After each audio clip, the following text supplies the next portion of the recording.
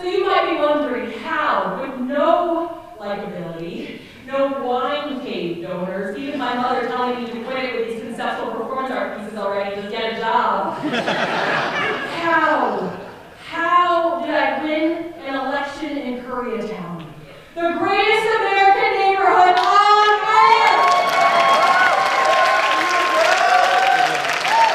It's South Korea and Oaxaca, Mexico had an urban planning baby.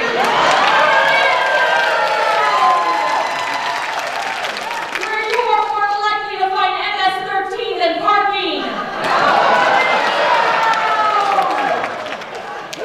Where underage drinking at 3 a.m., indoor smoking, and low-key prostitution and karaoke rooms is just part of the culture of.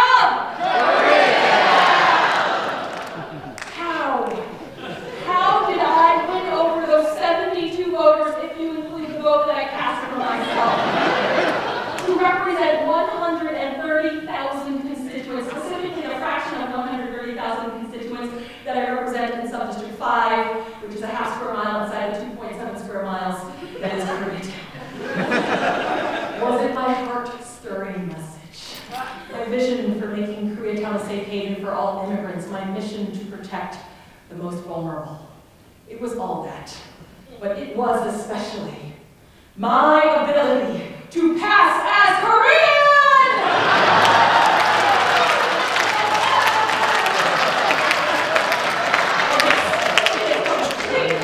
The Greek people in their native language. Yeah, I totally hate it when people try to greet me in Chinese, but you know what?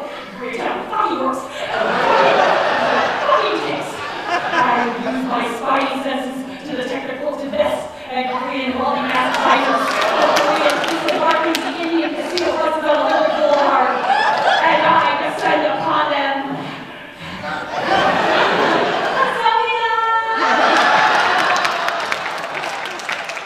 Plus, a little bit of Google Bengali will get you pretty far among the 6,000 Bengali families here in Koreatown. Assalamu alaikum. And even though I flunked my AP Spanish test in high school, 53.5% of Koreatown is Latinx, and I am not above Hispandering to that rule.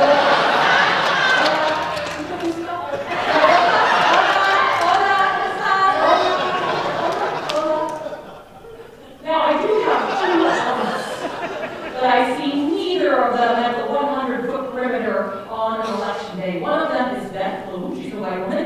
The second is Ahmed Faisal, he's an incumbent and Bengali. Basically, I am not running against any Koreans, which means I am not running against anyone's Korean church. And let me tell you, Korean churches are a key voting bloc of this election, the Heartland Cultural Warriors, if you will. But this little Korean-adjacent face, all the Korean church voters who have arrived to vote for other candidates and siphoning off as many votes as I can. Oh, look at this! At the 100-foot perimeter, there seems to be a Korean translation booth for all the Korean voters in our neighborhood. It has all the official signage from the election. That's so nice, Koreatown, making voting accessible to all voters. An hour after the polls close, I find out on Twitter that this official translation booth was not official at all. It was set up by some of the Korean candidates running for office. Because it looked so official, voters would approach it for translation from volunteers. The volunteers would hand them a list of suggested candidates to vote for. And when it came to the suggested candidate to vote for Sub-District 5, Wilshire Center Koreatown Neighborhood Council, they did not endorse me, but instead, Beth Bloom.